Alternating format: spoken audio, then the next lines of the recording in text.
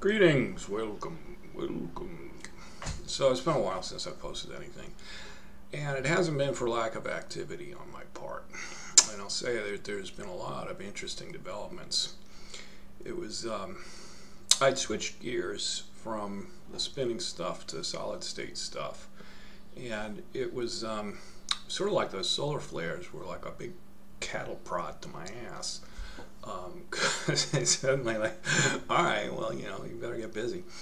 And so I did, and I made a lot of progress, and I've seen something that I had never seen before. I was going to go back, with spinning the rotors. I mean, I oftentimes see that there's more voltage coming into your batteries that you're charging than the battery that you're using goes down. The only problem is half the time, more than half the time, it seems like there's less capacity in the battery that you charge, and somehow it just gets this voltage that's like a surface charge or something. And I was planning to work on that for a while, but in the back of my mind, ever since I first heard Bedini and Bearden and all that, I said, if there's something to this, then you actually should be able to see it capacitor to capacitor. And so that's what I accomplished approximately 2 days after the solar flares, was showing capacitor to capacitor. I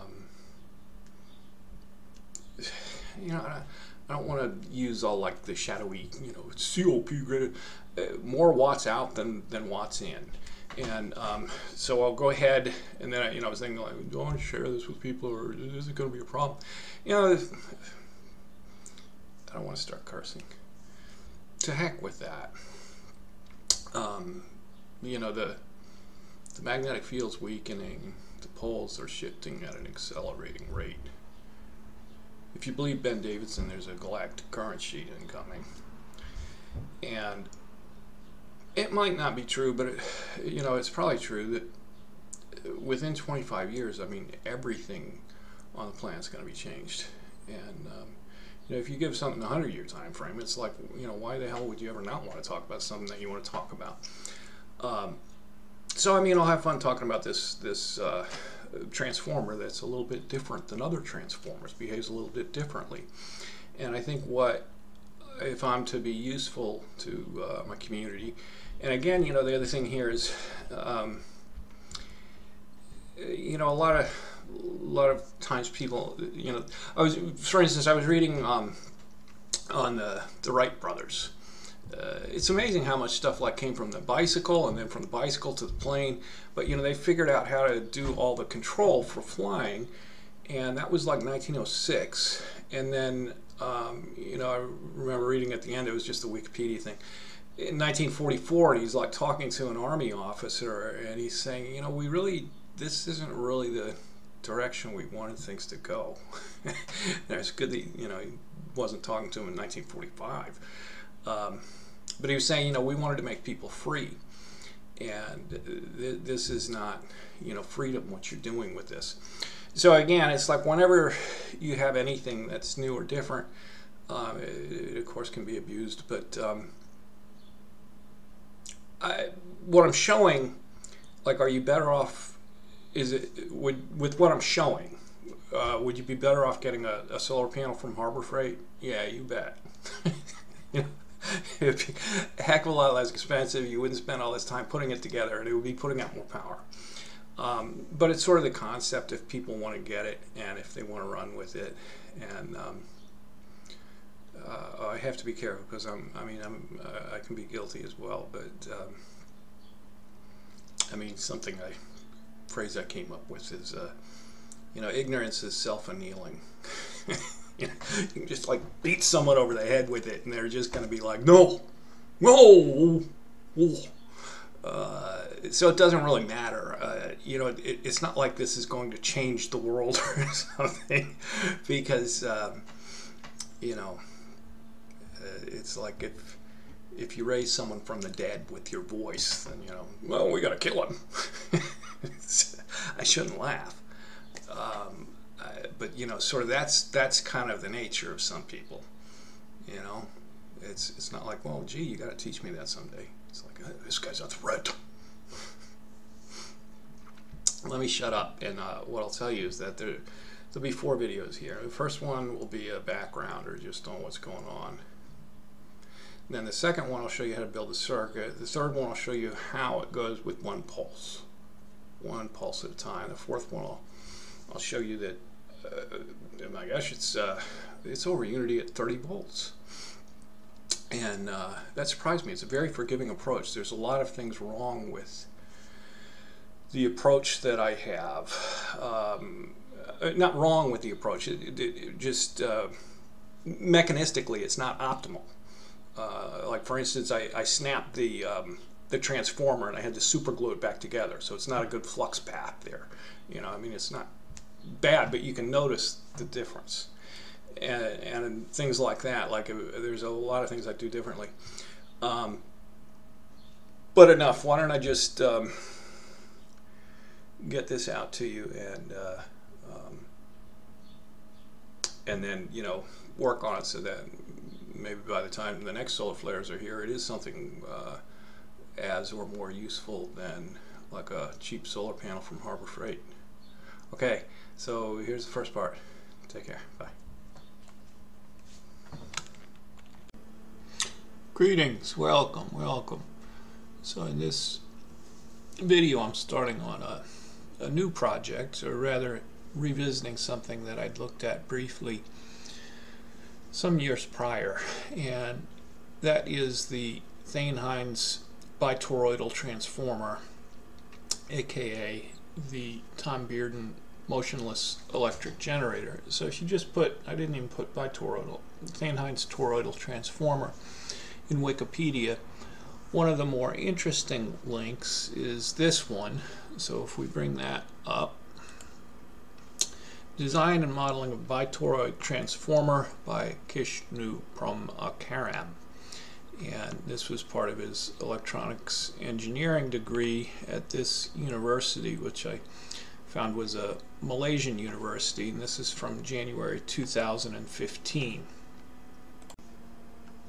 So we'll just see, maybe we can use this as a bit of a background, or I'm not sure if I'll just talk at you in this video or if I'll start building something. So it's for obtaining efficiency beyond 100%. They say all kinds of crazy things once you get out of the Western educational institutions. Let's take a look here. And this is stuff that Thane has put out. And again, I learned about this through Thane Hines, but then when I went and looked at Tom Bearden's motionless electric generator, I said, my gosh, that's essentially the same thing. And it's quite possible they both came up with it independently, but they both have patents, and Tom Bearden's work was earlier. So here is a conventional transformer. You have a coil, you have a core that allows flux to transfer to a second coil, and then you load the second coil and you can transform voltage up or downwards depending on the turns ratio between the two coils. So the crux of the matter is with the transformer, as this gentleman points out here, that if you're taking a load off of your second coil, your output coil, the coil generates a magnetic pulse and unfortunately runs in the opposite direction of your input, opposing the operation of coil 1 and causing it to have to boost its input power in order to overcome this backward magnetic flow. All goes back to Heinrich Lenz, doesn't it? Always seems to go back to Lenz. So you could look at it as a back EMF or as changing the impedance of coil 1. Either way you look at it, the more power you take off of your output coil, the more you have to put into your input coil. And if you have extremely efficient transformers, you might get above 95, 98.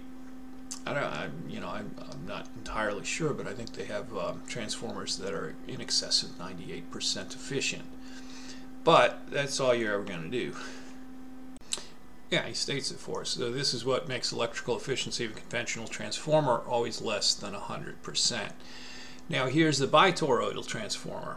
So you have your primary coil going to your secondary coil, and then you have another secondary coil. And you see the primary coil is linked with the magnetic flux path to the secondary coil. The secondary coil is linked with the magnetic flux path to a second secondary coil. And one other thing to note, that it wasn't just happenstance that this is thicker than this line. So your flux path between the two secondaries is thicker than the flux path from the primary to either secondary. And yeah, Thane does have a patent on it. It was an accepted patent. So what's the point of this setup? So you have your primary coil with either an AC input, which that's what Thane has been running his machines with, or pulse DC, which is what Tom Bearden was doing with the motionless electric generator. And the magnetic flux goes out to the secondary coil. Now you take a resistor and put in a load. The back EMF generated by the secondary coil now has two paths that it can flow on. It can flow back to the primary, or it can flow to the other secondary. The path to the other secondary has a lower magnetic reluctance than the path to the primary. So if these were electrical circuits, you would say that this is the high resistance path, this is the low resistance path. But we'll say that more correctly, this is the low reluctance path and this is the high reluctance path. So the majority of your back EMF goes here. And so now when you draw off a load, you don't need to increase your input power to the primary. And a secondary finding is that just as when that back EMF goes back here, which is what causes you, when we're looking at it in a conventional setup, when the back EMF goes from your output back to input, causing you to need to increase your input whenever you load it. Now you don't have to do that, and it goes over to here, and so if you draw a load off of here, you actually get more off of the secondary than if this one wasn't loaded. And then if you load this one, the output from this other secondary increases as well. Now it's not 100% isolated, because there's still probably some that can flow back there, but it's pretty much isolated. So that's pretty much all there is to it. And this write-up is patented to have an efficiency higher than 100%. And if you can do that, you can address the energy scarcity problem.